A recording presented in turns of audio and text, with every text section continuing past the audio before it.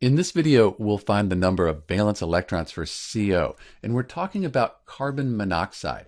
If you had CO, like this here, that would be cobalt. That would be different. There's a link in the description for cobalt if you're looking for the valence electrons for CO.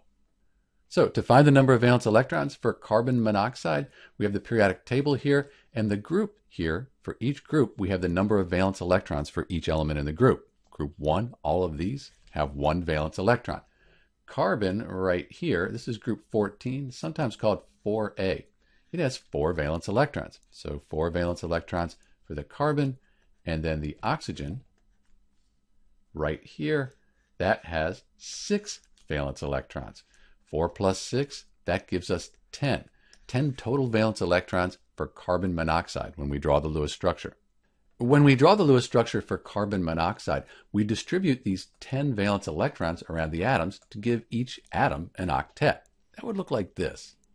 If you need help drawing the Lewis structure for carbon monoxide, there's a link in the description and at the end of this video. This is Dr. B counting the valence electrons for CO, carbon monoxide. Thanks for watching.